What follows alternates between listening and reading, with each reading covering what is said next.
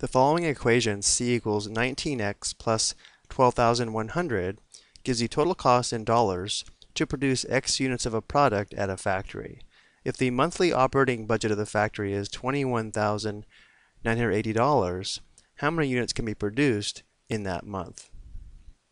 So to answer this question, because the operating budget is $21,980, if we set C, the total cost, equal to $21,980 and solve for X, we can determine how many units can be produced in that month. So making the substitution would give us the equation 21,980 is equal to 19x plus 12,100. Here we have a two-step equation, so the first step is to isolate the variable term 19x. To do this, we would undo this addition by subtracting 12,100 on both sides of the equation. On the left side, this difference is 9,880 equals, on the right side, this would be 0, so we just have 19x.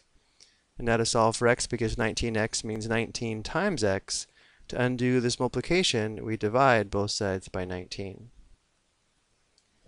So notice on the right side of the equation, this would now be 1x, or just x.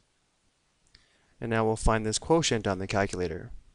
So 9,880 divided by 19 is equal to 520.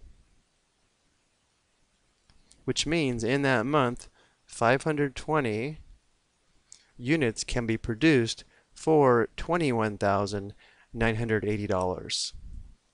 I hope you found this helpful.